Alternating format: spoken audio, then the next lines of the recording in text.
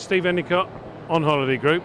Steve, recent announcement, in fact today announcement with a cooperative arrangement with the Aldi Group, which is a quite stunning change for the UK travel trade and travel market. Perhaps you can tell me a little bit more about it.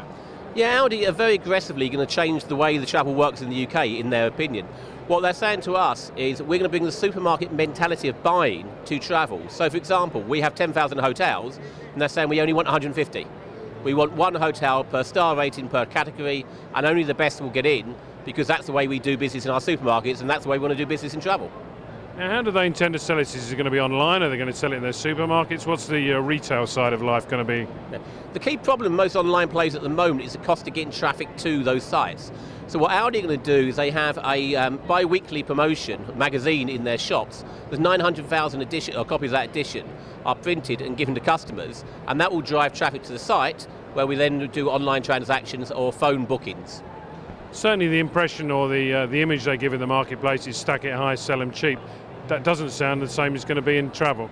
I don't think that's what they actually do in the marketplace, to be fair. Their proposition is the best value for money by working with a narrow range of providers. So for example, they have one can of beans, they have one tomato ketchup, rather than thousands, but that means they sell big volume to that provider.